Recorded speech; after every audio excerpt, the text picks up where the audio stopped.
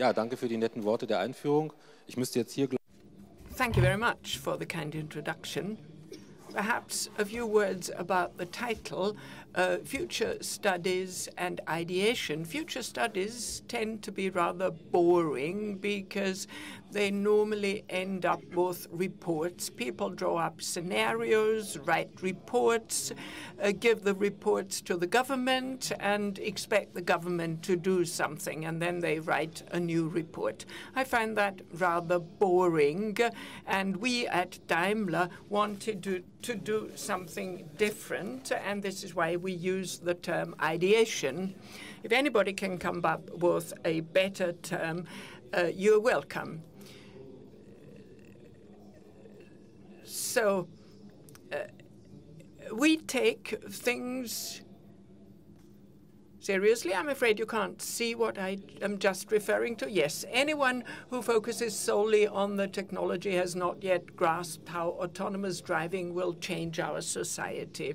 That is an essential finding. We, as an automotive company, are not just building cars. We want to enter into a dialogue with the outside world. We want to reach out to the world and engage in a discussion about how to do things and what to do. The car, over the past 100 years, has changed society as a whole. The car has been a change agent like nothing else. Now the car itself is going to be changed, and everything that has changed because of the car will change with the car, and that means the society as a whole. That's a huge task coming up. Now, talking about future studies, first we need to learn. We look back to the past. We look at the driving forces. You have to develop a feeling of time. You can't engage in future studies without having a feeling of time, and we're not good at that. 10 years is endless for us. A cup of coffee is okay, but 20 years is inconceivable. So this is the first step. Then you look around in the world, and then you do something. That's the third step. Now, I'll show you an excerpt from a film made in 1939. This is the blueprint of our world as seen in 1939, quite a long time ago.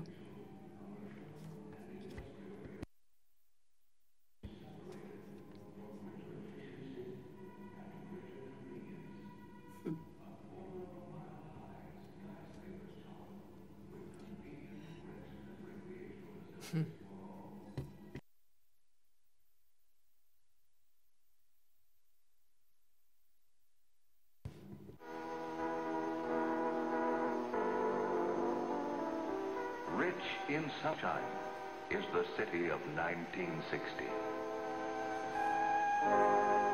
Fresh air, fine green parkways, recreational and civic centers.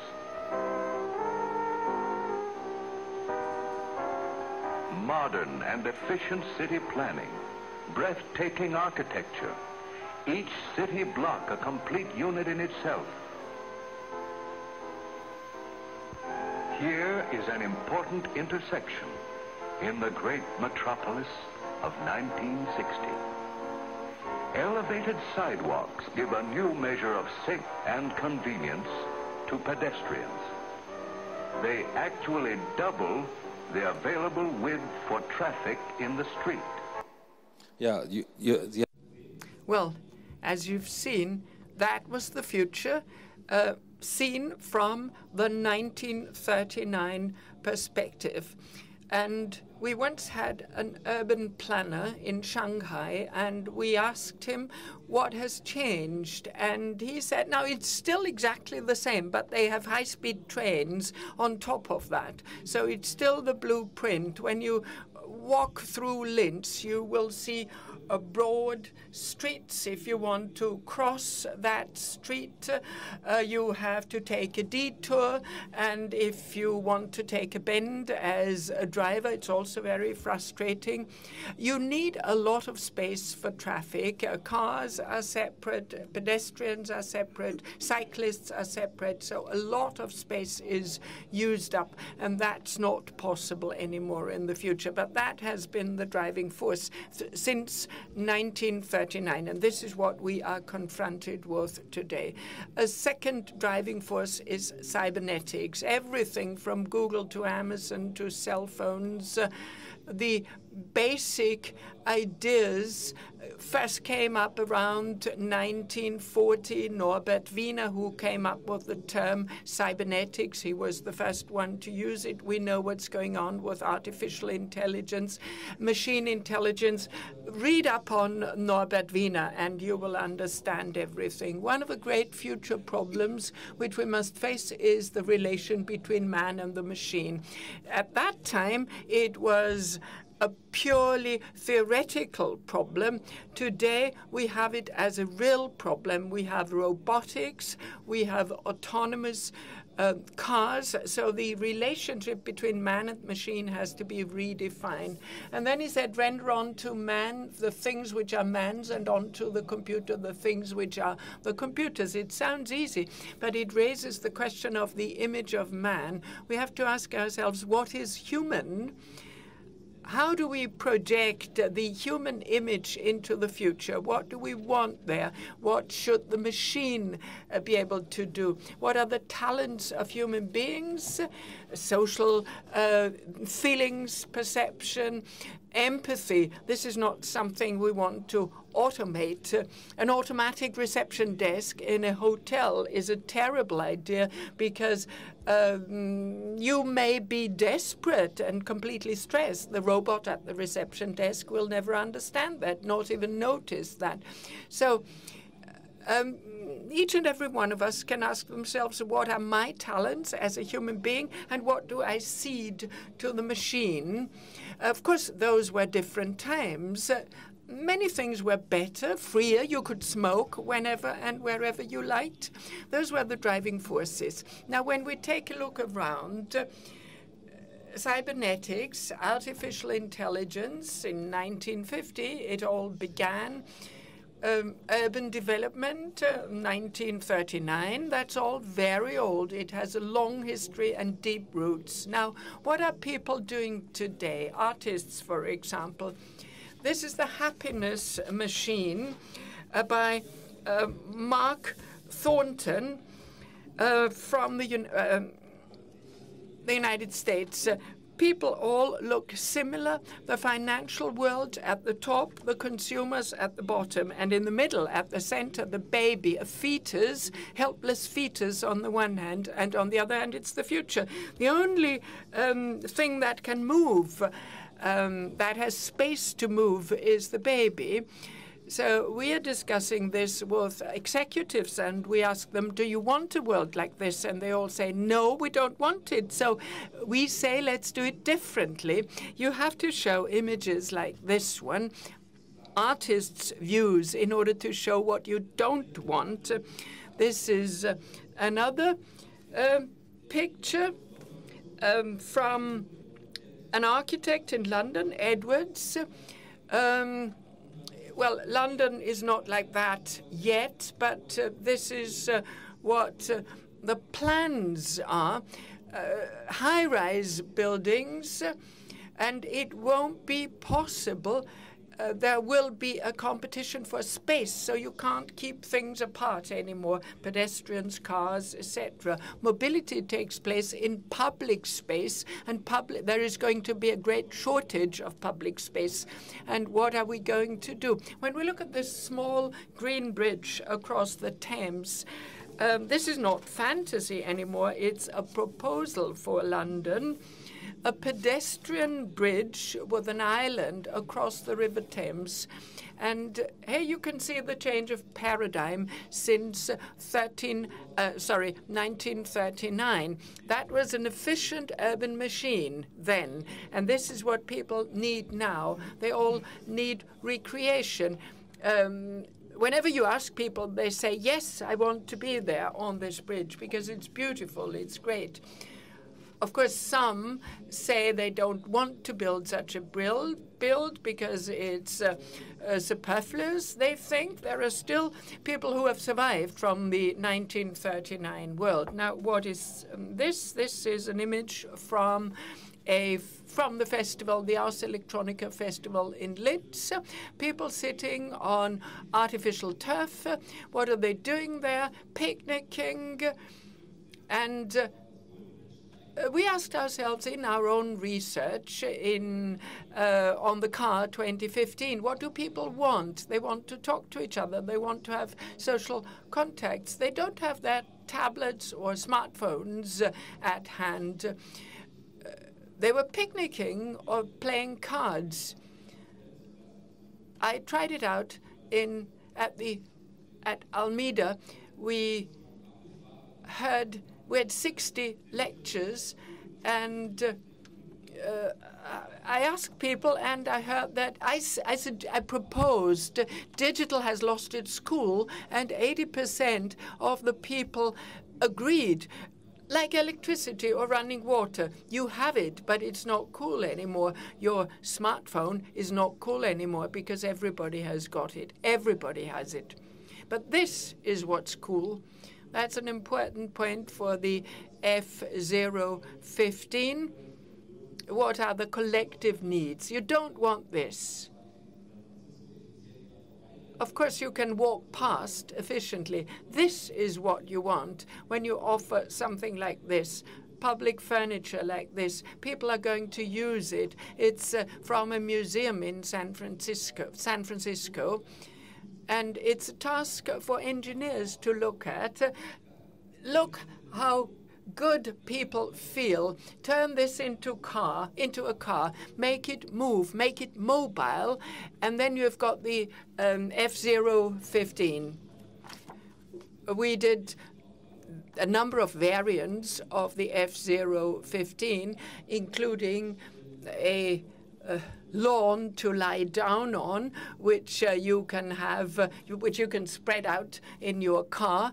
But if the car has to do an emergency braking is required, the people lying on the lawn would get hurt. So we had to make some changes. This is one of the public parklets in San Francisco. This is what people want. They want to redesign public space. They built a kind of boat. This is what it looks like from the inside. So public space is being converted already from a traffic space, a mobility space, into a human habitat, into a multifunctional space. Just pay attention to that. What's interesting also is the cafe in the background. They had no Wi-Fi.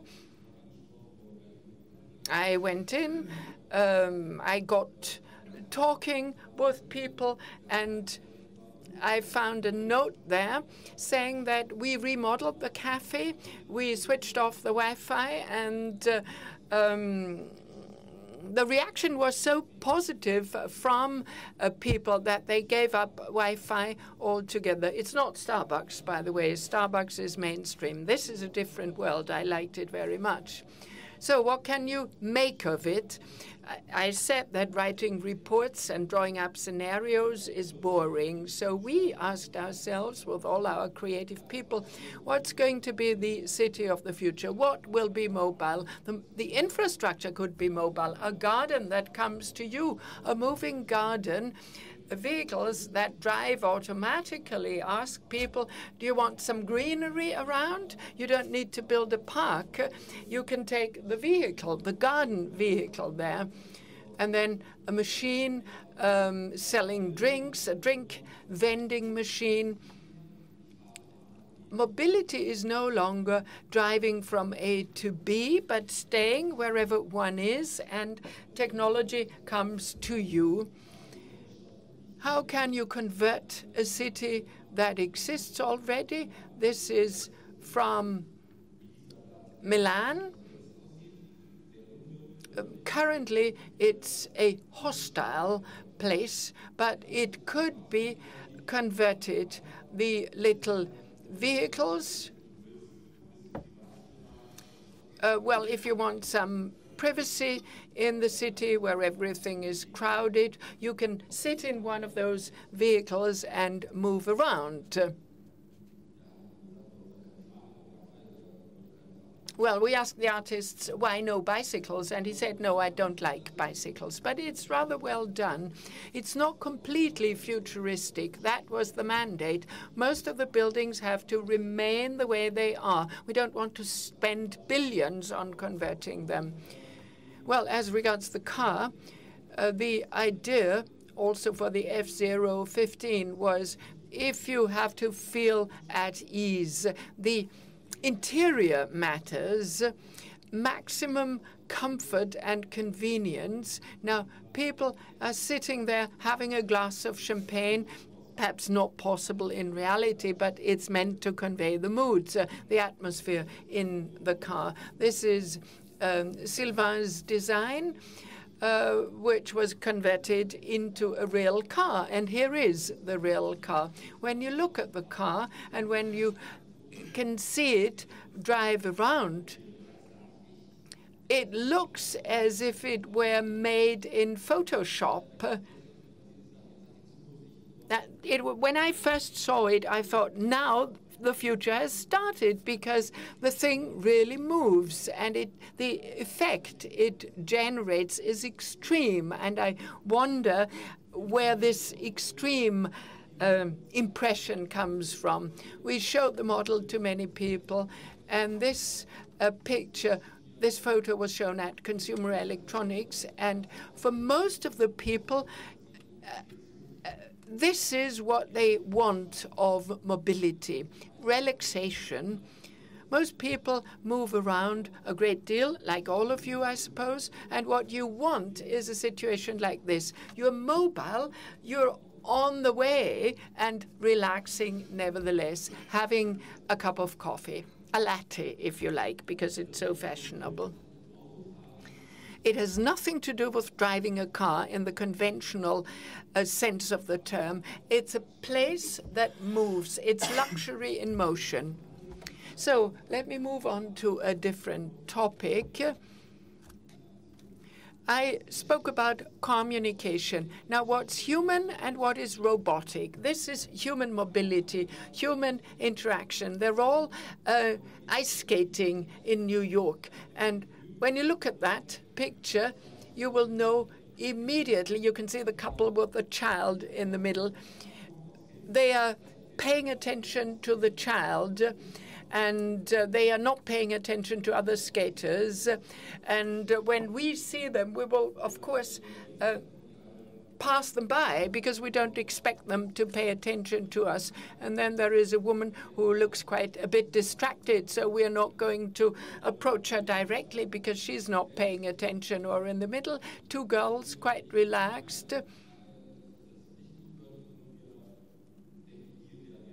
Now, we would think that they react to us because we're not as good at skating as they are. The robot would not indicate where it's going. It might be perfect, but we don't know anything about the robot, and that would be extremely dangerous because everything that we can perceive at a glance, where can we go, where is it safe, where is it unsafe, that would disappear. Our ability as humans to assess a situation would disappear. That would be very dangerous, and that's an essential idea. And with the F015, we said that the mobile robots have to communicate their intentions, their abilities, their what they want to do, because otherwise it's dangerous. Now, we can easily cope with a situation like this, but not the robot. And that leads us on to the question of what should not be automated and what is to be automated. We don't want to automate social perceptiveness. Well, willful action. We as humans come up with rather strange ideas that cannot be pre-programmed, so we have to remain flexible. On the other hand, what can we automate? Part of the infrastructure. A mobile robot can stay awake and take a 360-degree all-around view. We can't do that. We can't stay awake for 24 hours. We have no eyes at the back of our heads. So on the left is in blue is what the machine can do. On the right in yellow, what we as human beings can do. Martina is going to tell you more about that. We don't want to automate the things in yellow. So whenever you have to talk to robot people, ask them first what they do not want to automate. Most of them want to automate everything, and they expect us to behave accordingly. But that's not okay. Always ask them what do they not want to automate.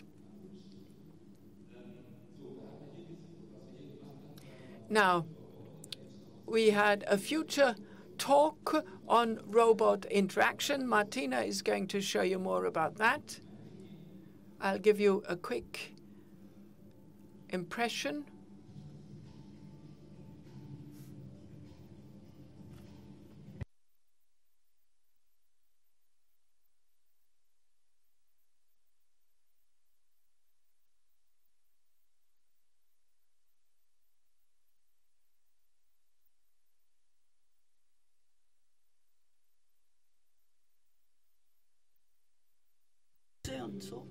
I think that's the picture I like best. So we're going to see more about that later, and Martina is going to explain all about it.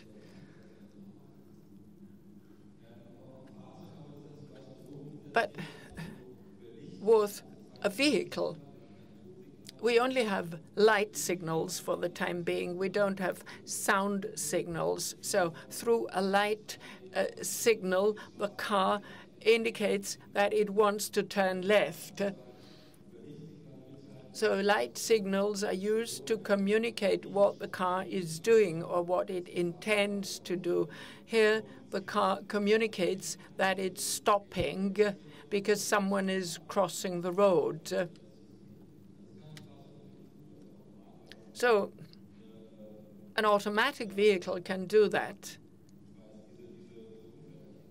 because it recognizes and understands its environment. Now, we were talking about willful action earlier. In 15 or 20 years, people may organize a picnic day, picnic in the street. That's the coolest thing to do. Nobody has pre-programmed that in the cars, so we have to make sure. And we did so by means of the signposts. So these are cheap signposts which you place around the picnic space, and all the robots will know I'm not allowed to go there. And you can tell children not behind that fence. Don't go behind that fence. It's easy and flexible. We don't need to predict if people will ever organize a picnic in the street day. All we need is these signposts and fences because we want a flexible public space that is flexible and safe and a lot of fun. This is another picture I'd like to show you. Not necessarily only cars. You don't only automate cars. In the future, we will have more of a sharing or collaborative economy. Market stands. People pick up the produce and they take the produce to where people are. So the infrastructure goes to people, and then the vehicle comes back having sold all the produce. This is important for sustainable cities because we don't need to have a fixed infrastructure. We can have mobile infrastructure. We shouldn't just think about cars. Once the interaction is safe, you can do something like this, moving market stands, but all sorts of other things. The park bench can come to you. You don't need to go to the park to sit on a bench. You look tired, the park bench comes to you. So, one last picture I wanted to show you. This is Rafael Capurro, a couple of his ideas. He says that the image of the car driver of the 20th century has become a thing of the past, a sentimental memory. The great freedom, driving like Thelma and Louise with a bottle of whiskey in your hand, driving through Death Valley at night without safety belts, no GPS, no smartphone, you can't be detected, you're really free. That is a thing of the past. That is a sentimental memory. And what he says is that the image of the 20th century is purely sentimental and a thing of the past. But the image of the 21st century has not yet been invented. We don't really know yet what the car driver of the 21st century will be like. And he also says that the Western image of the autonomous individual will have to give way to the heteronymous human being. What does that mean? I decide everything. I no longer decide everything for myself. We've got our smartphone, we've got a map there, and the map is taking you by your nose and thinking for you, and I am determined by others. My actions are determined by others. And this is what he means by the heteronymous individual. And here the question of cybernetics comes in, robotics. What can robotics do? And with this, I hand over to Martina, who is going to explain everything to us. But first, I need to show you the F-015 movie. This is the vehicle in motion. It's a kind of clean and empty world because it would be very expensive to have people and trees there. We're not Hollywood. There is hardly anybody there. Also hier parkt das Fahrzeug. Vehicle is parked here. So the vehicle can park. You can have your parking space wherever you want. The vehicle can park by itself.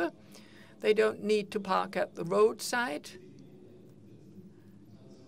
So that's the passenger. You can control the vehicle from whatever position you like. You have a command module which you can swipe, and you can sit. The passenger can sit wherever he or she wants.